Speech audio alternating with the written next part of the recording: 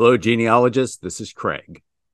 And today we're going to talk about genealogy standards again. We'll actually be talking about genealogy standards for a long time. One by one, maybe two by three. It depends. The usual caveat, I don't represent the Board for Certification of Genealogists. What we're dealing with is my opinion, and it's worth a grain of salt. You can take it for what it's worth. So today we're going to talk about Standard 13, source-based content.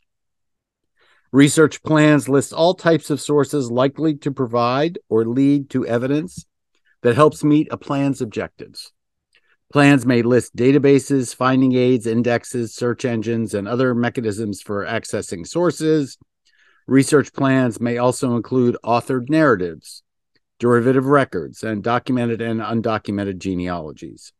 Wherever possible, however, research plans follow such materials to original records and primary information. See glossary for definitions of authored narrative, derivative record, document as a verb, evidence, information, original record, primary information, record as a noun, and source. So source-based content. Number 13. Basically, what it says is your research plan will contain everything, but recognize that the focus of your research plan has to be getting to that original record. You might stop too soon. You may deal with just a documented genealogy. Sometimes the most important parts of anything written is the footnotes. For example, I use Wikipedia all the time. Do I use Wikipedia for its content alone? No. For me, the most important thing is what the references are. So always attempt to research the references that lead to something in Wikipedia. Do I trust Wikipedia? No. Do I trust Family Search? No. But do I trust the references? Sometimes. Not all the time. Depends on what the reference is. Have to look at the merit of the reference. And this is what you're going to have to do here. Your research plan needs to have an end result that allows you to deal with as many original records as possible. Now, will you always be able to find original records? No. But should you make the attempt? Yes. Let me give you a good example. Revolutionary War, compiled military service record, found on fold 3. You can find one in 4 seconds, if you know what you're doing. A minute if you don't. I mean, that's how easy it is. So you're going to download the compiled military service record. And most of you are going to end your research right then and there. And in fact, all of our lives, that's where we've ended our military research, was either in a compiled military service record or a pension. But also on fold 3 are Revolutionary War rolls.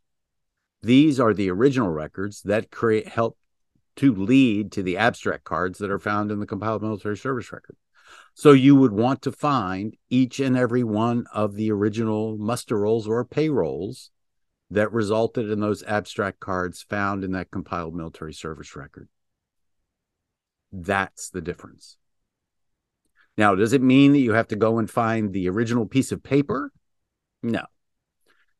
The compiled military service records and the Revolutionary War rolls that are on fold 3 are copies of microfilm, which microfilmed the original records.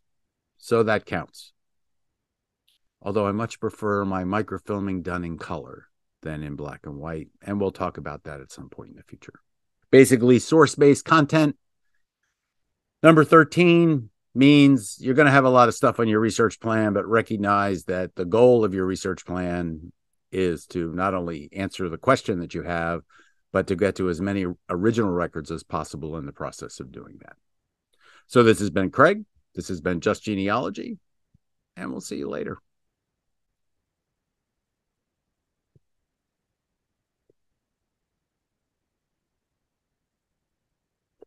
And before I forget, remember that we're dealing with the book Genealogy Standards, 2nd edition revised. And if you don't own a copy, you should.